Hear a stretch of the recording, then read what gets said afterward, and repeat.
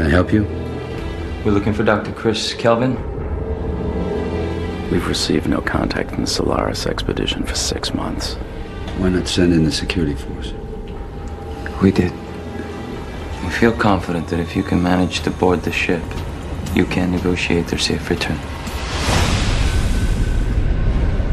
Can you tell me what's happening here? I could tell you what's happening. But I don't know if I'd really tell you what's happening.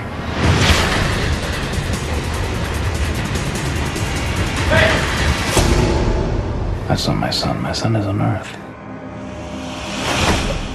And that's not your wife. Where did you come from?